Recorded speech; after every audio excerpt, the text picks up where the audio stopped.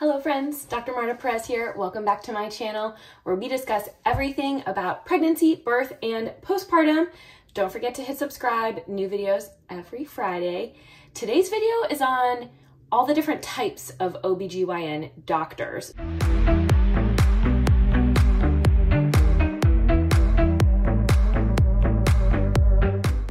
Okay, first, I'm just gonna go into the background about what it takes to become an OB-GYN doctor. So an OB-GYN is a doctor, which means they either have a medical degree, which can either be an MD or a DO. That requires pre-med courses in undergrad, 4 years of medical school, and then doing 4 years of residency training specifically in OB-GYN. So when you're in medical school, you don't have a specific specialty yet. You choose that and you go to a residency. When you're in residency, you're actually practicing the medicine and working with patients under the supervision of more experienced doctors, and you're being expected to learn all the subspecialties as well as additional actual studying and learning. I personally did OB-GYN residency, and then I was a practicing OB for several years before I went to fellowship. General OB-GYN is an expert in reproductive health. By the time you finish your residency, you have to meet certain criteria. To graduate from residency, you have to meet certain criteria to obtain a board certification. And you're expected to know a lot of the following things. So one big aspect is actually preventative care. So many of us go to the OB-GYN to get a pap smear and a yearly exam. Another aspect is dealing with gynecologic health problems, painful periods, heavy periods, pain with sex, pelvic pain, ovarian cysts. All of these are gynecologic health problems. And an OB-GYN is the person that's going to evaluate, diagnose, and treat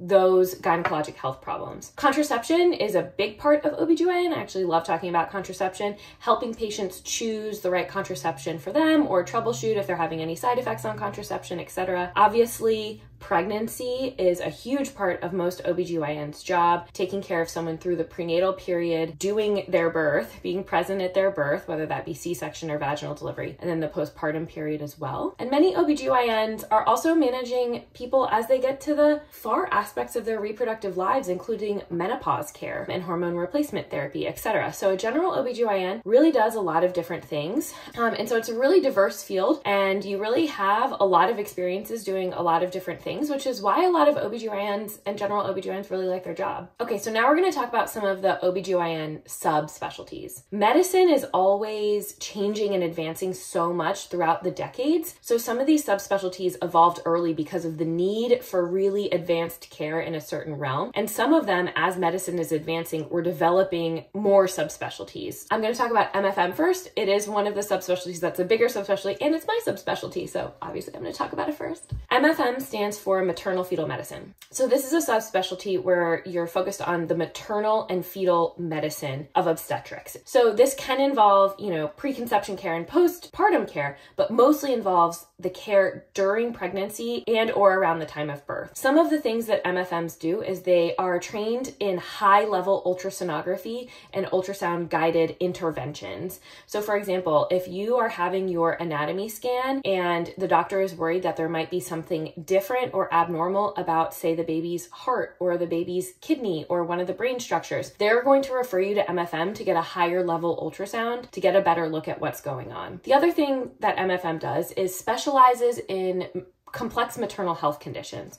So often I'm seeing patients either pre-conception, definitely during pregnancy, and after pregnancy a lot of the time, with conditions like diabetes, things like lupus, things like people who have had a prior heart problem themselves and then they want to start a family or they become pregnant. There's a whole wide range of maternal health conditions that can affect pregnancy that maternal fetal medicine doctors help take care of. So the combination of taking care of people who have complex maternal diseases and fetal conditions is a part of MFM. Of course, we also take care of people who are in the hospital because of a either maternal or fetal health condition. Some MFMs still deliver babies, and some have sort of all their time taken up as what's called a consultant, or working closely with general OB-GYNs to guide the management and decision making, but they may not be the ones doing the birth, the general OB-GYN might. Okay, the next subspecialty I'm going to talk about is, I think, the next most common one on social media that gets talked about, and I think people confuse me for, which is REI, or reproductive endocrinology and infertility. REI are the types of subspecialty doctors doctors that train specifically in reproductive endocrine and infertility problems. REI doctors evaluate and treat infertility. They also do some other stuff like advanced endocrine stuff and cryopreservation. REI doctors also evaluate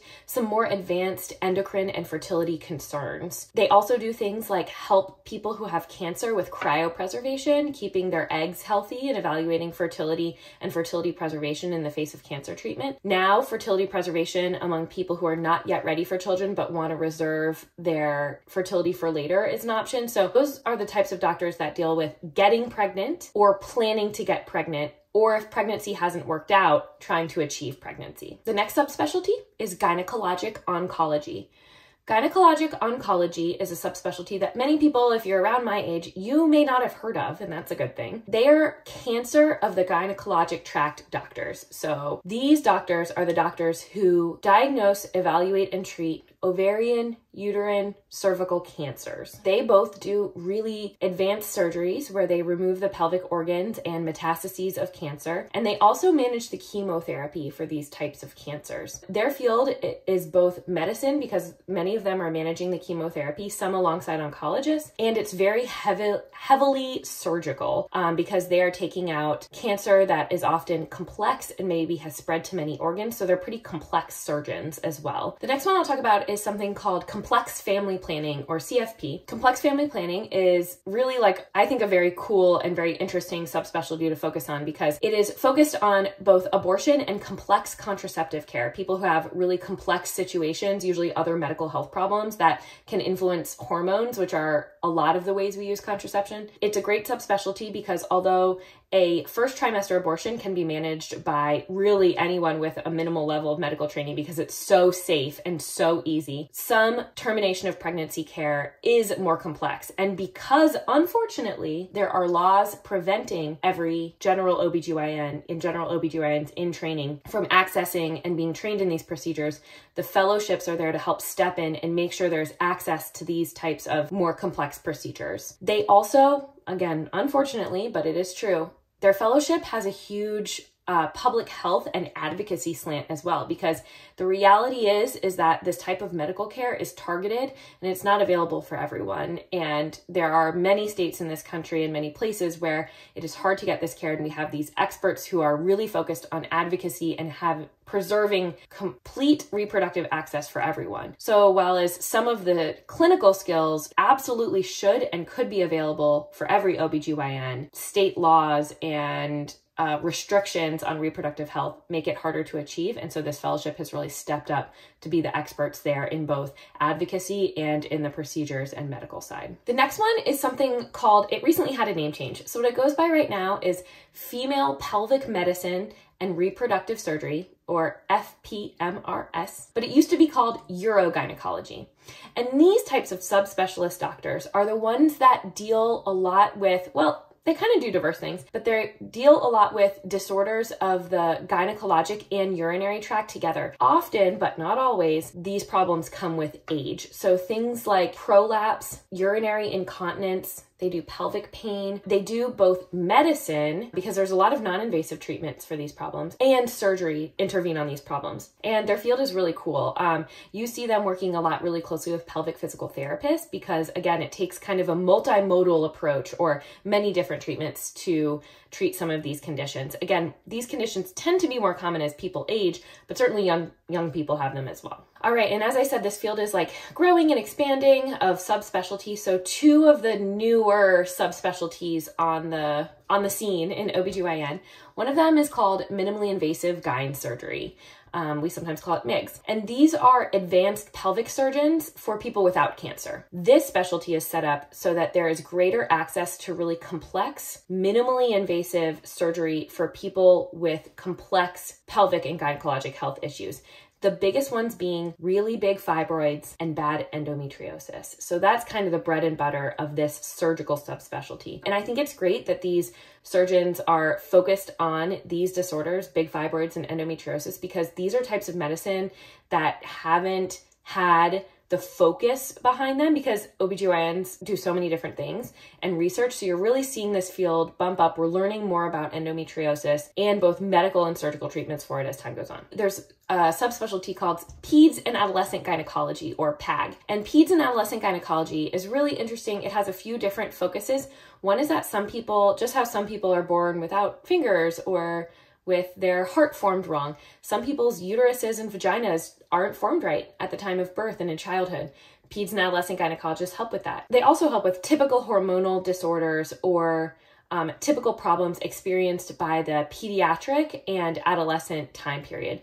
Things like heavy bleeding, interacting with other subspecialists about the care of really complex medical children, the children who have a lot of different medical problems. And so you're seeing that this is a smaller subspecialty. So you won't find it everywhere, but it's one that has a really interesting focus on this really great population of pediatric children and adolescents. The final thing I want to say is that even though there are subspecialists, general OBGYNs have a really diverse set of training. And so there's going to be overlap here. So I'm really a big fan of multidisciplinary medicine and people all working together so that everyone has the best care. I hope this video was helpful and interesting. Don't forget to subscribe, and I'll see you next Friday.